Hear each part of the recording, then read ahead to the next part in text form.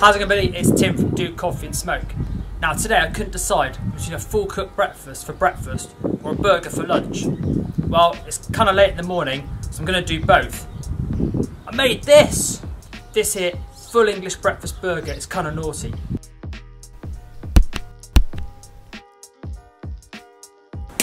So this one's a bit naughty. What we're going to do, we're going to French toast our rolls, a hash brown, then a portobello mushroom,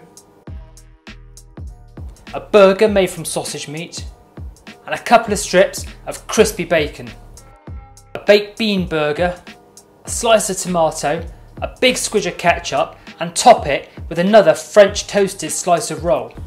So awesome. So if you want to find out how to make this, watch this video. Throughout this video, you'll notice titles across the top. Now, this is because I'm doing 3 or 4 separate things, and you might only want to do one of them, so you can quickly drag through the video and find the bit you want. Now first up, let's get our burger and our mushrooms and our bacon cooking in the oven. You see, for me, all those things are best just cooked in the oven or a barbecue.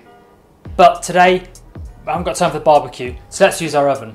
Of course, I'd usually make my burgers by hand, but this burger is a bit of a beast, and any flat surface I can create is going to help us. So I'm using a burger press for this one. Now, if you've got a burger press, you probably know how to use it. If you haven't got one, I just like to make some really flat burgers. To make each sausage meat burger, just using sausage meat. If you've got sausage meat, buy some sausages, take the skins off, you've got sausage meat. Then, create balls that are a bit bigger than a golf ball, squidge them nice and flat with the press, job done. Also, per burger, I want 2 strips of streaky bacon. We're gonna get those nice and crispy in that oven. And our mushrooms. Now I love Portobello mushrooms for burgers. They're already burger sized, they're big, flat, kind of meaty tasting, amazing. I'm going to put all those on our trays and bung them in a preheated oven at 200 degrees for 20 minutes. And while those cook, let's get everything else done. Let's make those hash browns. Now for the hash browns, we're going to grate our potatoes and our onions. Then put them in a clean tea towel and squeeze it until all the liquid you can possibly get out is out. Then mix in a beaten egg until it kind of sticks together and becomes kind of homogeneous.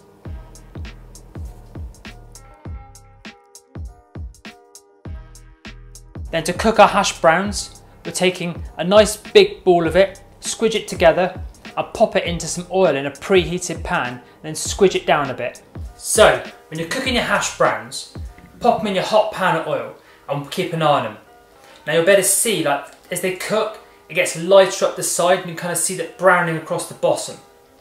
Now about 5 minutes in, double check the bottom, if it's looking good and caramelised, flick it over, give it another sort of 5 minutes. That's all they need, maybe 10 minutes, 12 minutes depending on how hot your pan is. Now, we've been through making bean burgers before on my other video. I'll pop a link up there in a sec. But for this video, take your baked beans, drain all the sauce off that you possibly can through a colander,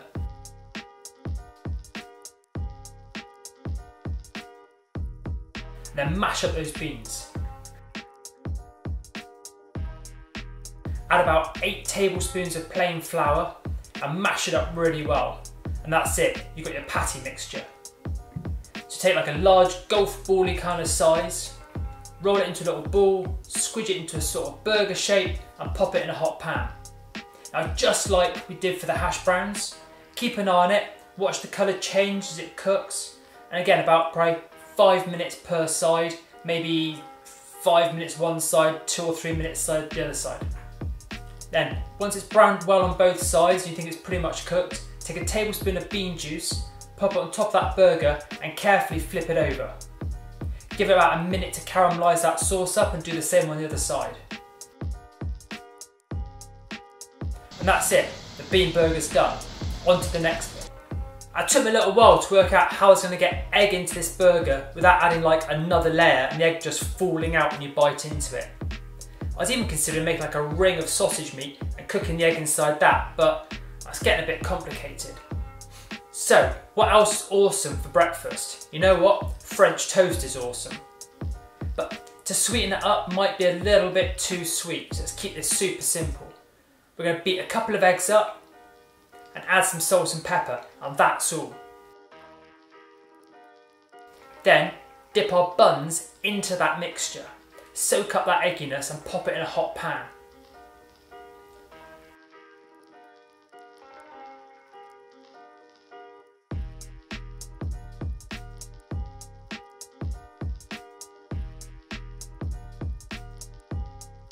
This is a couple of things. It gets the most crispiness on those buns, and it brings that sort of egginess to the flavour as well. So we've got our eggs in our cooked breakfast. Amazing. You know what? I might take this trick and use it on burgers in the future. I mean, I normally toast the insides of my buns, but with the eggy mixture in there as well, oh mate, wicked.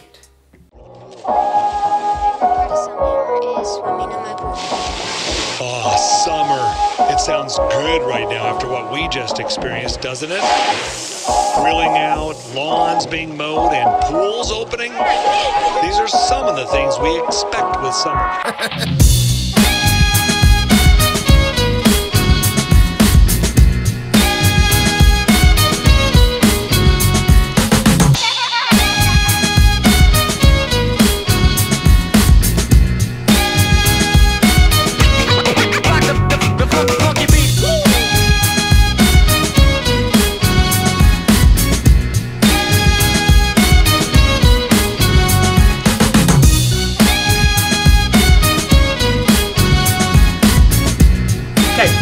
Prep. I've got my burger. This is going to be an absolute mess. I've got no idea how to get into this.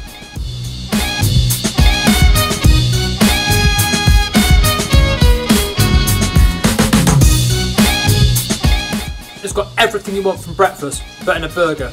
You've got crunch from the hash browns, you've got the meaty mushroom, the sausage, you've got that baked bean burger, just soft and lovely, the crispy bacon, and the crispy French toast buns. But I'm off to my happy place. I'll see you later.